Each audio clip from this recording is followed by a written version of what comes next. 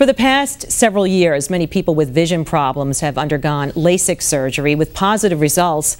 Now there's a new procedure that's also been successful. Here's Dr. Mike Rosen. Grandma, smell the flower. Oh, God. 61-year-old Winnie Herman loves every moment she spends with her 20-month-old granddaughter, Katie. But she says her glasses have been a definite hindrance on their time together. It became very, very frustrating, and seemingly the glasses were taking over my life. I had various pairs. Sometimes I'd forget where they were. And I started to get nervous going out if I didn't have them. I was starting to lose some independence.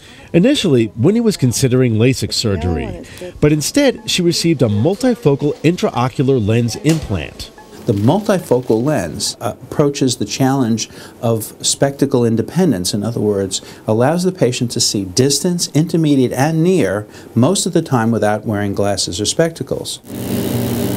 LASIK surgery, which uses a laser to sculpt and reshape the corneal tissue for vision correction, was all the rage in the 90s.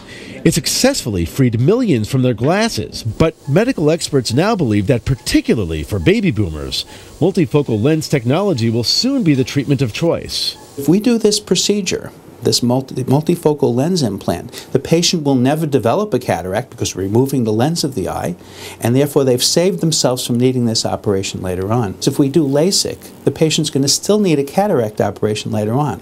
Multifocal intraocular lens implants replace the eye's natural lens. I'm Dr. Mike Rosen. No matter how many times you see that, it's never easy to see those eyeballs held open like that with that contraption. Okay, anyway, straight ahead.